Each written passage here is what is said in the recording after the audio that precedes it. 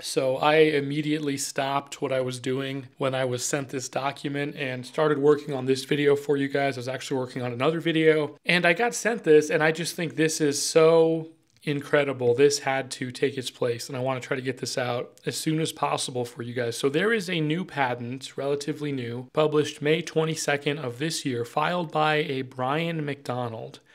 It says he's from Maynard, Massachusetts. Now there is a Brian McDonald on LinkedIn. He's a senior research and development engineer for another business, who says he used to work for Sig Sauer, both as a designer, and he also says that he was later on an engineering consultant. Now, it's not specified who for, but in that description, there's something I'm interested in right here that says he would, quote, diagnose problems in existing products and develop solutions.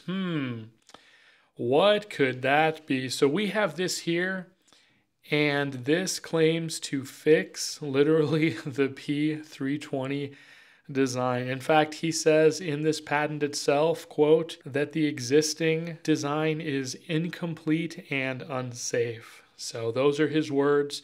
We're going to go through this patent today, see exactly what he changed. And yeah, this is kind of crazy, guys. So you can see the existing design is referred to as prior art, and he has something called an improved design. He's got those throughout the document here, little ace of spades there as well.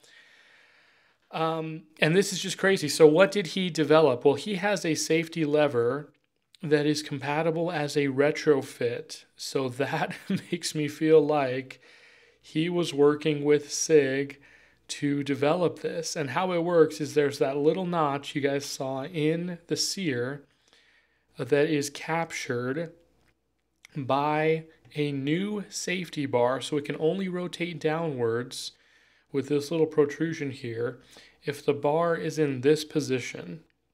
That's crazy, guys. I think it's kind of genius, actually. And so we're going to go through the document here. He writes exactly how it works. I'm going to skip a lot of the technical stuff for you guys and just get to his summary at the end, because I think that's what's most pertinent here. So here's the detailed description. He writes, the manual safety version of the popular P320 firearm, which is currently being sold to civilian, law enforcement, and military markets, features a safety mechanism which mechanically blocks the trigger bar from moving and therefore the trigger from being pulled while the safety lever is in the safe position. You know, it's figure 3. The sear on the P320 firearm will rotate between two positions about a pivot pin on which it is mounted. The first position, described here as the reset position in figure 2, is the position where the rear portion of the sear is rotated upward to hold the firing pin back. The sear has two springs acting upon the rearward end of the sear, which bias the sear to be held in this position. It's pushing up on the sear. The second position, described here as the release position, is the position where the rearward portion of the sear has been acted upon to be lowered, which will release the firing pin, of course allowing it to travel past the sear and impact the primer of a loaded round already positioned in the barrel of the firearm. The prior art safety quote-unquote mechanism will prevent the trigger bar from moving forward and acting upon the sear to release the firing pin, but it does not in any way prevent the sear itself from moving under the force from any other action.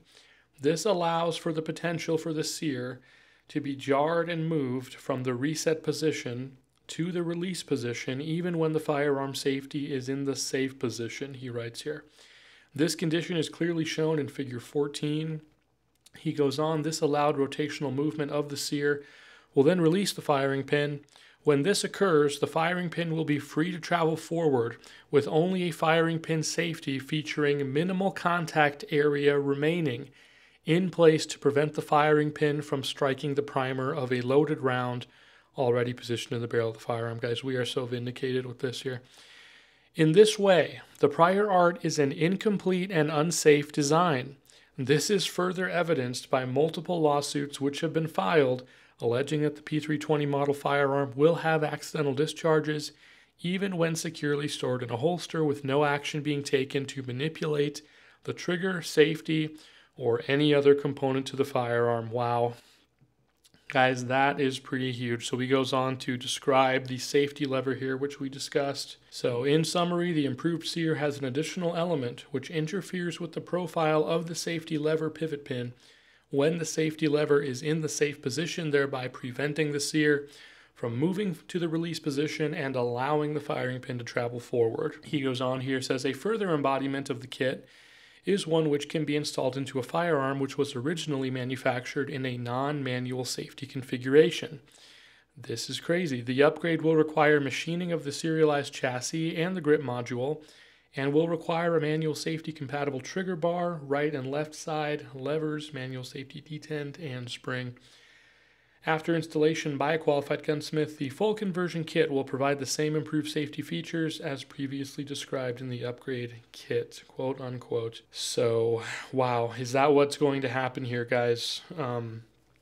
Moving forward, who knows? An additional configuration of the safety lever and sear element to create interference and prevent release of the firing pin when the safety lever is in the safe position is also disclosed. Okay, so here he goes to improve the safety lever itself, where a protruding element is added to the safety lever. This protruding element, rather than a notch as previously described, would be rotated into a position which would interfere with the rotational movement of the sear. This interference will prevent the sear from moving to the release position when the safety lever is in the safe position as previously described. Now you'll have to change the whole slide to do this, which he goes into here, and says this protruding element would be installed through an enlarged hole on one side of the serialized chassis and sear housing, or would be attached to the safety lever pivot pin after the safety lever is positioned in the serialized chassis. This configuration is not preferred due to the extensive modification to the host firearm required for this embodiment of the design. Yeah, that would be crazy. So guys, here, yeah, let me know what you think. Here it is contacting in the safe position. See, it can't physically move down. This is blocking it here. You want my opinion on this? I would trust this. I would honestly trust this if this were in a P320. Now, the caveat being in the safe position, obviously, and not bumped or jostled around. But yeah, I see genuinely no way, if everything's built to spec, which is sometimes the big if with certain companies, this, it's kind of genius, actually, the fact that it can be retrofitted to the existing 320s or modified if they don't have a safety lever already. So guys, this is wild. So what does this mean? Let's kind of break it all down here. Well, we're going to make a couple common sense assumptions here. And that is, if this is the same Brian McDonald on LinkedIn, and that is a true, accurate, and complete profile, which sometimes LinkedIn can be out of date or inaccurate. But if we assume he really was contracted to do that QC process and it was for SIG, that means they knew this was a problem throughout the past year, while they were telling us all the P320 is safe. Guys, yeah, I don't know where we go from here. Now, here's the question is, did he file this himself, or did he file this at the behest of SIG? If you go back and look at Sig Sauer's patent for the second sear ledge, the language is very different. It's very much a, hey, this is just an improvement, it's just a positive, there's nothing wrong with the existing model. And Brian's language here is very different, especially talking about all the lawsuits.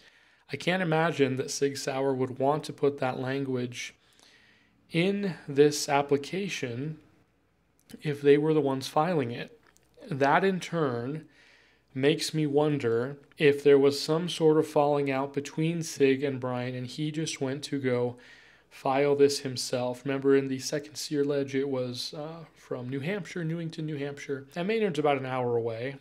But I'm just curious about the inclusion of that language and the fact that it's Brian and Maynard filing for this other than SIG. I wonder if he's trying to protect his invention. I wonder if maybe there's some disagreement on compensation or royalties or whatever it might be. I wonder if there's some internal disagreement on, can we just do this, or do we need to do the secondary striker stop as well that requires more milling? I don't know, guys, but this looks pretty impressive to me. And like I said, I stopped what I was doing. I was actually working on another video with different Air Force documents, if you can believe it. Shout out to New Hampshire reporter Todd for getting that out there. But this is just crazy. And this was found, apparently, in a random YouTube comment on Prepared Airman 2's channel.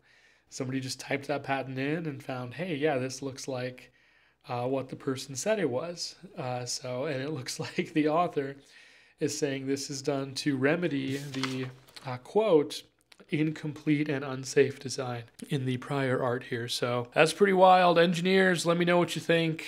I'm sure this will make waves, assuming you're allowed to see it. So guys, enjoy your freedom of speech while we have it as well. And maybe this could be a fix for SIG. Maybe this could be a way they come back. I know a lot of people actually like the P320. They like how it shoots. Yeah, I wonder if this could be a viable solution for you. So I think that would make a lot of people happy. I'm wondering why it was just published now. I'm wondering why we haven't heard about it. I'm wondering a lot of things, so maybe we'll get answers to those soon. Guys, thanks for watching. Link to this, you can just type this in and find the patent document yourself. You don't need a link from me. It's in the public domain or public field. But there it is right there. US 2025-016-4203. That's 03. A1, published May 22nd of this year. Crazy stuff. Guys, thanks for watching. We are going to move on and do non-SIG videos next. I hope that's okay with you all. There are a lot of topics I want to talk about beyond SIG, believe it or not, but stuff just keeps coming up, so I kind of have to do it. So thanks, guys. I will see you in the next one. Take care.